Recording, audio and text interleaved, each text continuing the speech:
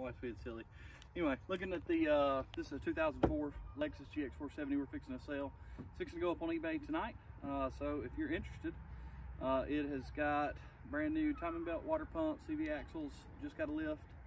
It's got ultra motor wheels. It's 20-inch, and it's got, I can't remember the size, but 33.5-inch tires. 176,000 miles. All the details will be on eBay, and I can throw that link in this description when I get done with that. But come with me real quick. We're fixing to show you how to take the third row seats out of a Lexus.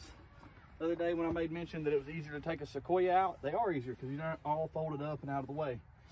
This one I have to let down.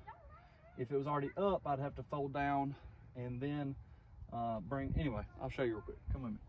So I'm going to loosen this one. And if I wanted to set this seat, I would bring these out. I would lock it in, right? So doing that, now I want to raise it. So I'm gonna lift it back up. I'm gonna fold this back in, and then this cover, I've already took it off, but this cover would be, can you see? Would be right here. So I'm gonna lift this cover up out of the way. This is my tab to now remove this seat. If I don't have it, where's my handle? If I already had it down enough, I'd fold down, remove that cover, this red tab, you can see that, and press on that. You see how it finally releases it? And then I can remove that seat. When I said the other night that the Sequoia was easier, to me it is.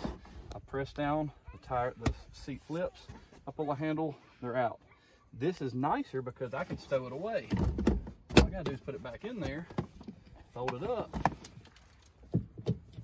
and now it's back in the vehicle but not in my way. So you got a little bit of a caveat either way. You can have these that are just a touch harder. They're not hard to remove, they're just a little more complicated, but they do fold up and out of the way. Or you can have the third row in the Sequoia, you remove completely but can't come out of the way by lifting up into the sides. So quick down and dirty on how to, one, get the seats down, take them out, or how to store them out either way. Don't forget, like, subscribe, share. Thanks.